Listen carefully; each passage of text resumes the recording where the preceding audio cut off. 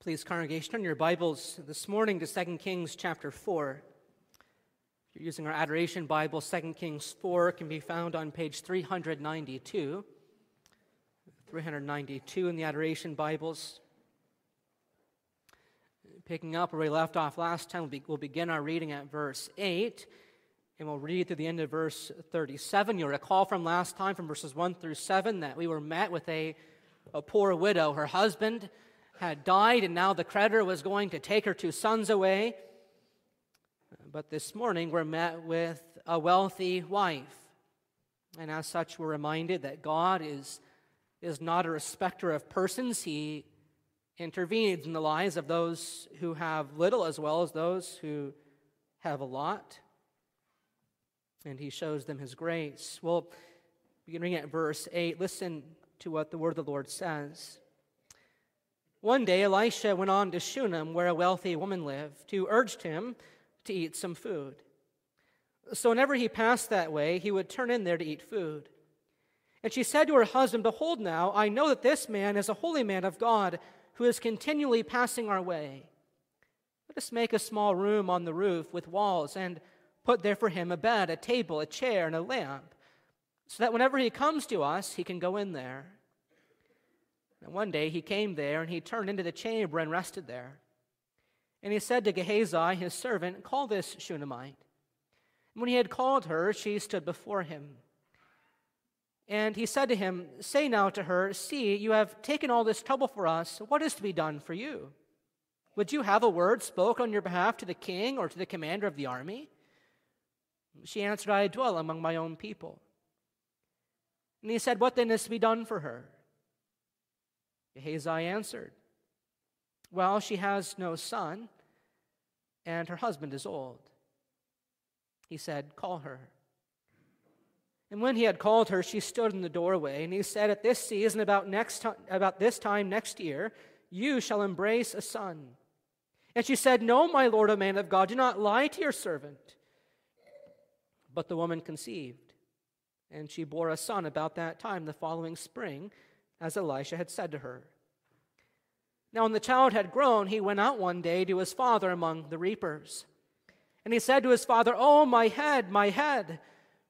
The father said to his servant, "Carry him to his mother." And when he had lifted him and brought him to his mother, the child sat on her lap until noon, and then he died. And she went up and laid him on the bed of the man of God, and shut the door behind him and went out. Then she called to her husband and said, "Send me one of the servants and one of the donkeys, that I may quickly go to the man of God and come back again." And he said, "Why will you go to him today? It is neither new moon nor Sabbath." She said, "All is well." Then she saddled the donkey and said to her servant, "Urge the animal on. Do not slacken the pace for me unless I tell you." So she set out and came to the man of God at Mount Carmel. Now when the man of God saw her coming, he said to Gehazi, his servant, "Look, there is the Shunammite. Run at once to meet her and say to her, 'Is all well with you? Is all well with your husband? Is all well with the child?'" And she answered, "All is well."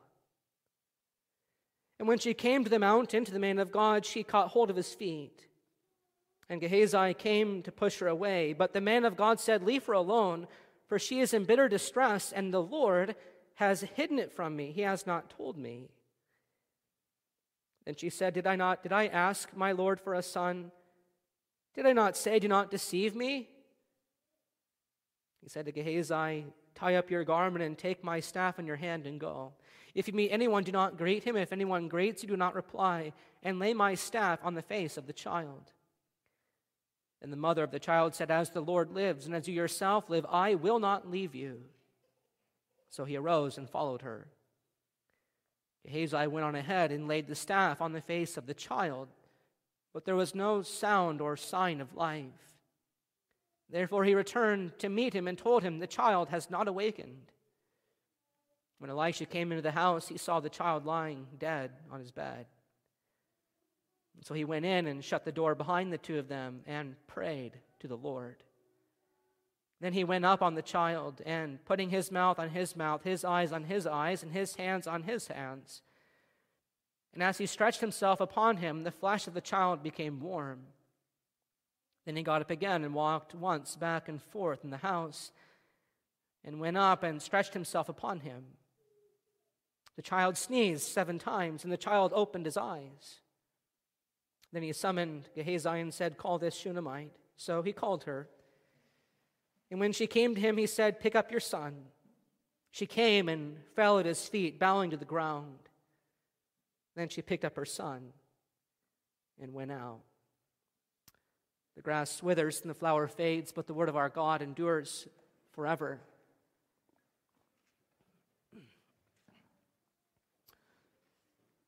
Dear congregation of the Lord Jesus Christ, where do you go when troubles and trials come your way? What do you do? How do you respond when tragedy strikes? These are important questions to ask yourself, because even if you're not going through a trial today, you might find yourself in one tomorrow. Trials and tribulations are sure to come your way. Jesus said that to his disciples. In this world, you will have trouble. There's no getting around it. Life in this world is not always easy. Life in this world is often a mixed bag. It's a reality that we're confronted with all the time, isn't it? You need only read through the prayer requests in our bulletin to see that this is so. For our sister Hannah, the joy of a new baby is mingled with the frustration of slow recovery. On the one hand, we rejoice with the Sycamas, and that Audrey is now recovering at home, when just over a week ago the word widowmaker was being thrown around. But on the other hand, we grieve and we mourn with the Wassenars and the loss of a father and grandfather, and with our brother Frank and the loss of a sister. Life in this world is a mixed bag. Sometimes we find ourselves in seasons of great gladness, and everything seems to be going great, when everything is going according to plan, and then we turn the corner and we find ourselves in a season of sadness when life seems to be falling apart. And the trouble or the difficulty in this is that both seasons of gladness and seasons of sadness, both seasons, we know, as Christians, come from the hand of the Lord. That's what we confess in Lord's Days 9 and 10 of our catechism. That we believe that the eternal Father of our Lord Jesus Christ has become our God and Father for the sake of Christ, his Son. We trust him so much that we do not doubt that he will turn to our good whatever adversity he sends our way in this sad world. As we go on to confess in Lord's Day 10, we believe that God upholds the universe and he rules all things, so that rain and drought, health and sickness, prosperity and poverty come to us not by chance, but by his fatherly hand. God is the one who brings us into seasons of gladness, and God is the one who brings us through seasons of sadness. And the question that we're confronted with this morning is whether or not we can say, all is well, regardless of what season we find ourselves living in. It's easy to say, it's easy to sing, "It is well," when peace like a river attendeth my way. But what about when sorrows like sea billows roll? What about then? What about when Satan buffets, when trials come? Does this blessed assurance control that Christ has regarded your helpless estate so that you can say, "It is well with my soul"? Perhaps you notice how that phrase was used 5 times in our scripture reading. In verse 23, the woman tells her husband, "All is well." Elisha's servant asks her, "Is all well? Is all well?" And she says, "All is well." And the word that's used there in the original language is the word shalom, which you may know is a word that connotes peace and wholeness. Shalom is a word that evokes the imagery of new creation. All things are well, lion laying down with the lamb. And when this woman says to her husband, when she says to Elisha's servant, "All is well," she's not lying. She's not doing what we often do. She's not saying, I'm fine, when really she's not fine. But when this woman says all is well, she is confessing her faith. As she rushes out to God's word bearer, she does so with the truth of Lord's Days 9 and 10 written on her heart. And from her heart, her mouth speaks, all is well. In the midst of her distress, what does she do? She clings to the Lord's prophet. She says, as the Lord of hosts lives and as you yourself live, I will not leave you. She falls at his feet and will not let him go. And as she clings to him, as she clings to the prophet of the Lord, she is in some measure clinging to the Lord himself. And so as she does this, the Spirit is teaching us that we also are to do when trials come, when tragedy strikes in faith. We too must run to God's word bearer. We too must cling to him and say, I will not leave you. Come what may, I will not leave you. When we find ourselves in seasons of sadness, the Lord Jesus says, come to me. Come to me and cling to me, and I will give you rest. We note that our passage doesn't begin with sadness. Our passage begins with gladness. Our passage begins with a woman who seems to have it all. In contrast to the poor widow, from verses 1 through 7, this woman is well off. She's a woman of means. Not only is she able to feed the prophet, she's also able to house the prophet. She has servants and livestock. She knows a measure of security. She says in verse 13, I dwell among my own people. I'm doing all right. I don't stand in need of anything. And despite the fact this woman was never given a child, it would seem as though she had learned the secret of contentment. There doesn't appear to be any bitterness in her heart towards God. Rather, this woman has found other avenues to serve God. She's been given the opportunity to ensure it. The prophet Elisha always has a place to say when he passes through Shunem. And she's taken hold of that opportunity. And so in the opening verses of our passage, we see a beautiful expression of this woman's faith. At a time when the vast majority of Israel rejected the Lord and despised the prophets of the Lord, this woman welcomes the prophet of the Lord. She must have had the truth of Matthew chapter 10 written on her heart, that whoever receives the Lord's messenger receives the Lord himself. Whoever receives a prophet because he is a prophet will surely receive a prophet's reward. The passage begins with a beautiful expression of this woman's faith. Here is a Hebrews 13 woman. Hebrews 13 verses 1 and 2 says, let brotherly love continue. Do not neglect to show hospitality to strangers, for thereby some have entertained angels unawares. Here's someone who knows the truth of 2 Corinthians 9, where Paul says, let each one must give what he has decided in his heart, not reluctantly or under compulsion, for God loves a cheerful giver. Here's a Proverbs 3, verse 9 woman who is seeking to honor the Lord with her wealth. And Elisha's desire in verses 11 and following is to honor her in return. But what do you do for the woman who seems to have everything? Well, Elisha's servant has an idea in verse 14. He says she has no son, and her husband is old.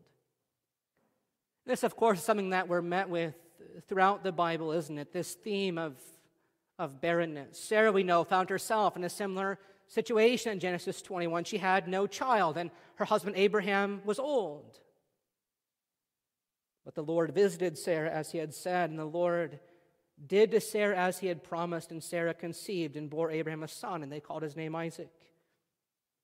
Likewise, it wasn't until Isaac and Rebekah had been married for 20 years that Jacob and Esau came along. And then Jacob's wife Rachel found herself in the same situation until the Lord finally gave her Joseph. And so it was with the mothers of Samson and Samuel in the days of the judges. We see it again in the New Testament as well with Elizabeth and Zechariah. They were both righteous before God, walking blamelessly before God. But Luke says they had no child, for Elizabeth was barren and both were advanced in years. And this biblical motif of barrenness that runs throughout the Bible is, of course, pressing home something of the reality of our own spiritual barrenness and how God alone is able to overcome that spiritual barrenness in His Son, the Lord Jesus Christ. And we see a glimpse of that here in 2 Kings chapter 4. And in typical biblical style, Elisha says to her, at this season, about this time next year, you shall embrace a son. At first, the woman protested, saying, no, my Lord, O man of God, do not lie to your servant. It was likely something that she and her husband had prayed for years, but now it would seem the prospect of a child has been put to rest in her mind. And so she doesn't want her hopes to get up lest they be dashed to pieces.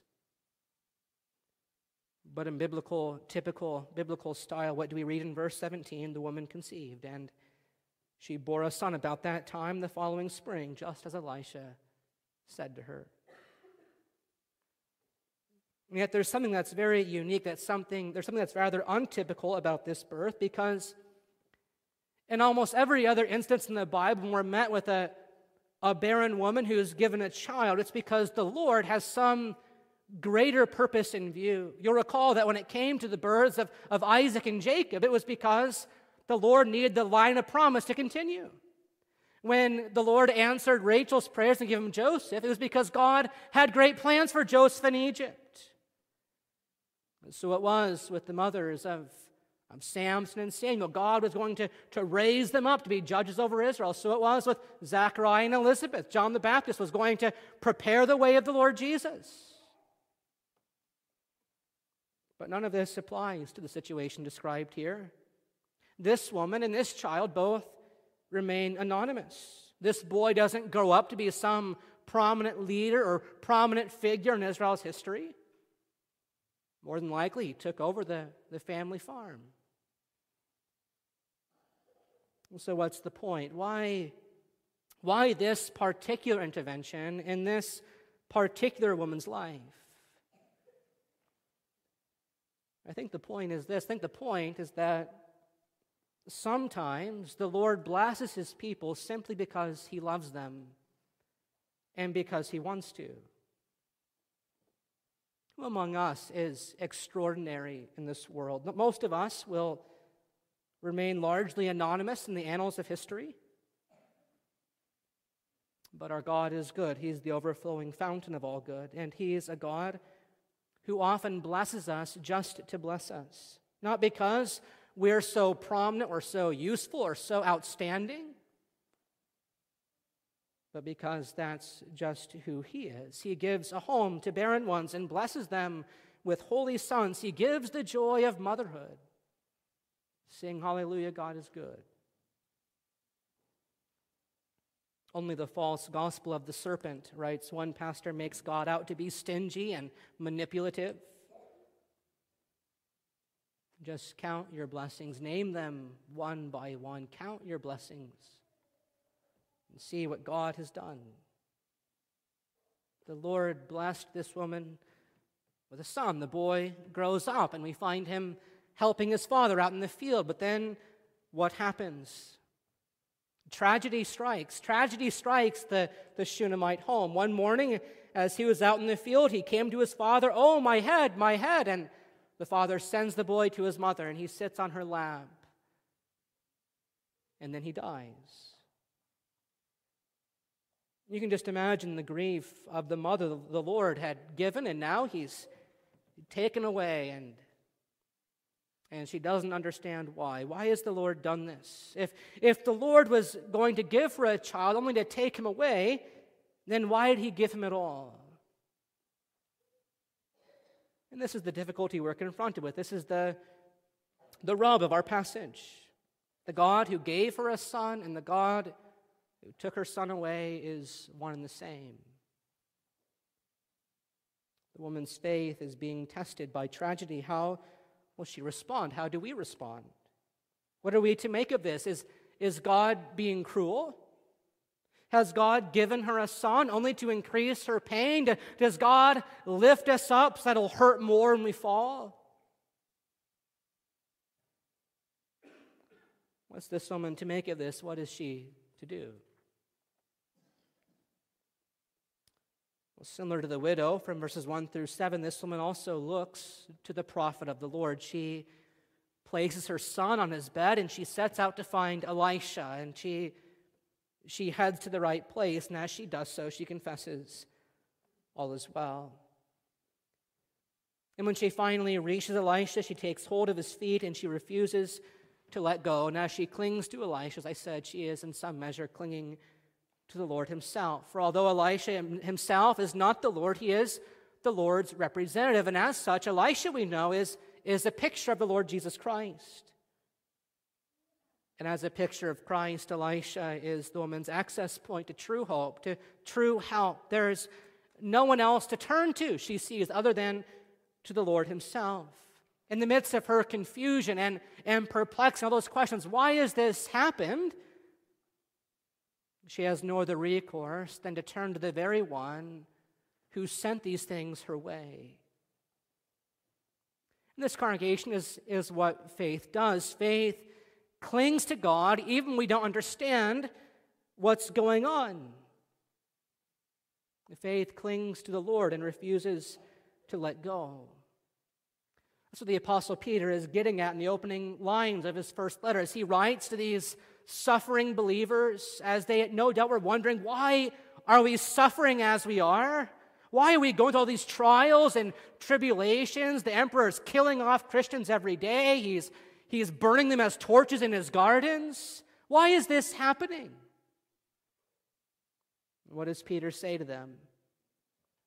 He says, in this you rejoice, though now for a little while, if necessary, you have been grieved by various trials, so that the tested genuineness of your faith, more precious than gold that perishes, though it is tested by fire, may be found to result in praise and glory and honor at the revelation of Jesus Christ.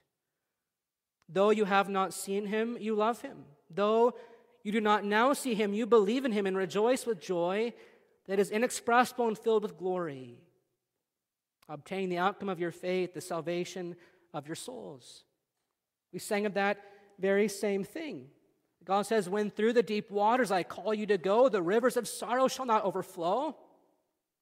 For I will be with you, your troubles to bless. I will sanctify to you your deep distress. When through fiery trials your pathway shall lie, my grace all sufficient shall be your supply. The flame shall not hurt you. I only design your dross to consume, your gold to refine. In chapter 5 of the same letter, we learn that the trials of this life serve to bring us closer to the Lord. Peter says, humble yourselves, therefore, under the mighty hand of God, so at the proper time he may exalt you, casting all your cares upon him, knowing that he cares for you. When trials come, when tragedy strikes, our only recourse is to cling to the one who sent them. That's our only option. He's the only one who can offer true help and true hope.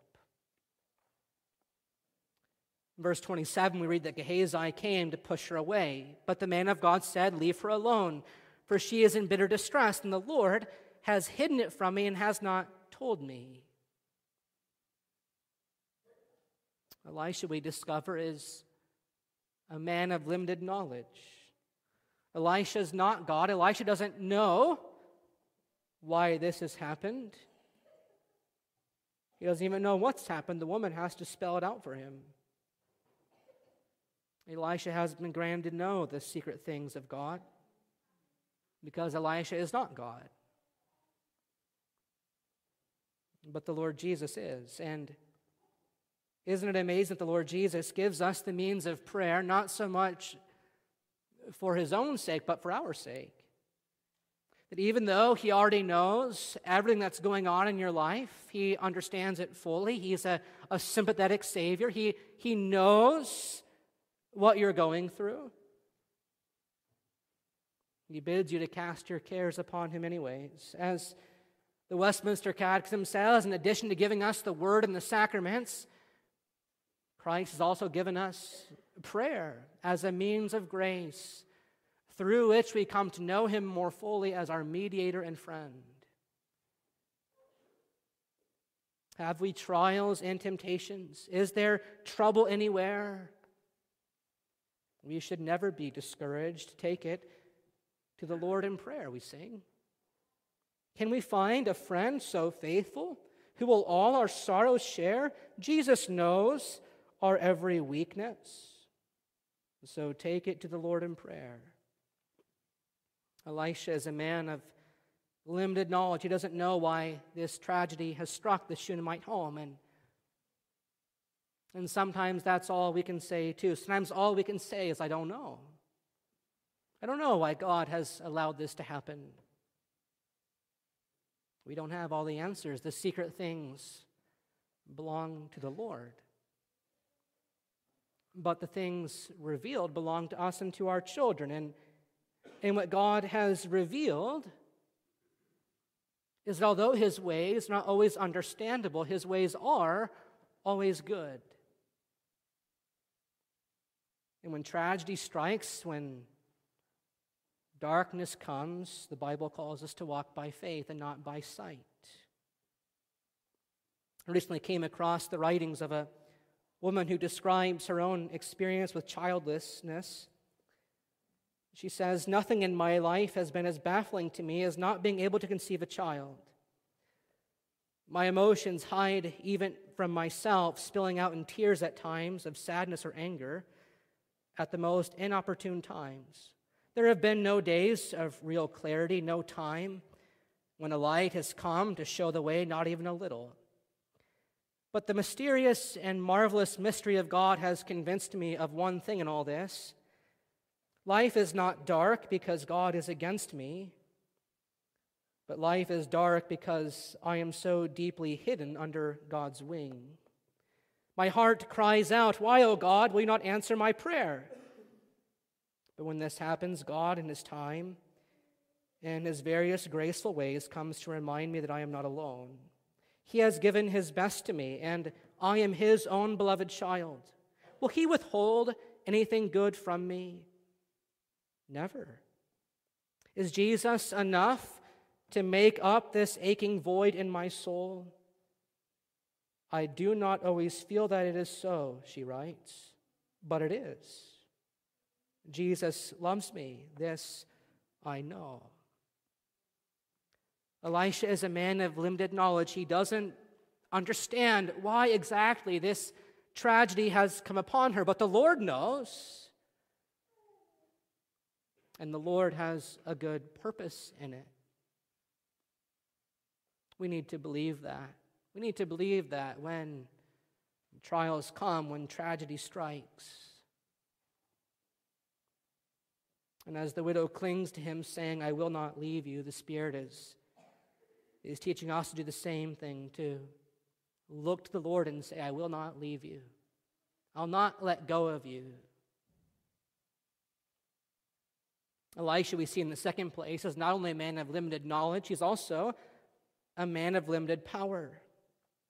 In verses 29 to 31, his initial idea of laying his staff on the boy's head doesn't work. It doesn't work.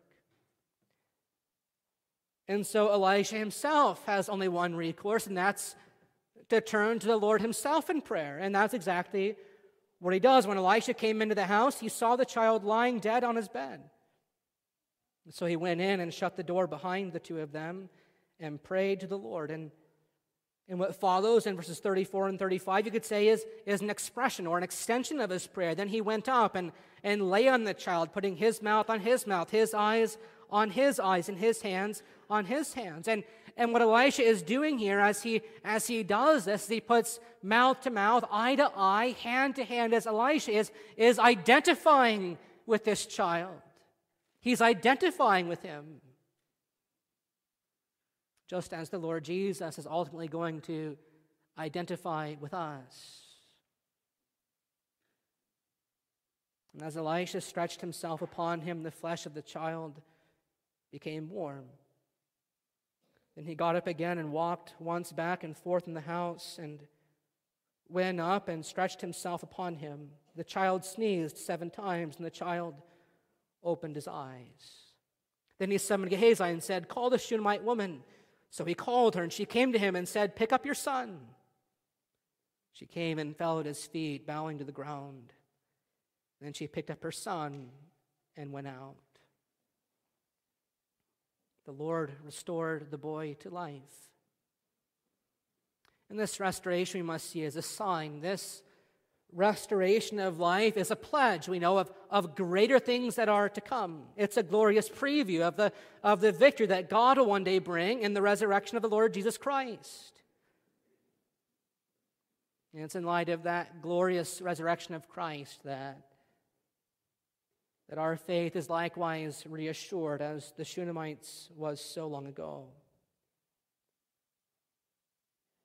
Luke records a similar account in Luke chapter 7 with the mother in Nain, the same area as Shunammite, on the other side of the mountain. And he sees the procession carrying the boy to the graveside. And what does he do? He restores his life. And to those Israelite seers, they must have seen a recapitulation of something they had read long ago. Now the greater one has come. He didn't have to go to the boy. He simply spoke, and it was so. We see it again with Lazarus. Lazarus, come out. He spoke, and it was so. In light of the fact that Christ's resurrection has conquered death, even as we grieve, we don't grieve as those who have no hope. Because we know the one who has said, "Even though you die, yet shall you live, for I myself am the resurrection and the life." And not only do we know him, but more importantly, more significantly, he knows us. And his glorious resurrection is a guarantee that we too shall also be raised with him on the last day. We confess that in Lord's Day 17 rather. As the Apostle Paul says in 1 Thessalonians 4, "We do not want you to be uninformed, brothers, but those who are asleep, that you may not grieve as others do who have no hope. For since we believe that Jesus died and rose again, even so through Jesus God will bring with him those who have fallen asleep." That's our confidence. Daroff Davis tells the story of a 19th century pastor whose wife died after giving birth to their second child, and the pastor took his friend to look at his wife's dead body one last time before lowering her down to the ground. And as they peered over her motionless form, without uttering anything else, the pastor repeated the words of the Westminster Catechism: "The souls of believers are at their death made perfect in holiness, and do immediately pass into glory. And their bodies, being still united to Christ, do rest in their graves till the resurrection." As we confess in Lord's Day 22 of our own catechism, not only will my soul be taken immediately to Christ, its head, but also my very flesh, raised by the power of Christ, will be reunited with my soul and made just like Christ's glorious body. And this congregation is the promissory note that our passage ends on. Our passage ends on this note of the hope of the resurrection, the reality that not even death can put you beyond the reach of Christ's saving power. Even as our faith is tested by tragedy and trial, and it is. It is. Our faith is reassured by the guarantee of the resurrection. All those trials and tests and tribulations serve to exercise that living hope, as Peter describes, that faith on tiptoes that peers over the test, over the trial, to that day of our Lord's appearing. As Revelation 14 says, "Blessed are the dead who die in the Lord from now on." Blessed indeed, says the Spirit, that they may now rest from their labors, for their deeds follow them. Amen. Let us pray. Gracious God and Heavenly Father, even though it is at times difficult for us to confess, we do confess that you're the God who brings us to seasons of gladness, and you're the God who also brings us through seasons of sadness. Lord, we struggle with that at times in this world. We have questions like, why? Why is this happening? Why is it happening now? Why to me? Lord, your ways are not always understandable to us, but you have proven yourself to be a God whose ways are always good. Lord, help us to believe that when we find ourselves in the midst of the test, in the midst of the trial, when darkness seems to be our only friend, may we know that life is dark not because you're against us, but because we are so deeply hidden under the shadow of your wing. Lord, we pray that in the midst of our grief and sorrow as we lament the tragedies of this life, that you would bid us to look upward, to look heavenward to the Lord Jesus Christ, who already now is raised from the dead, and more than that, who is coming again. May our eyes be always fixed upon him until he comes. This we pray in Jesus' name and for his sake. Amen.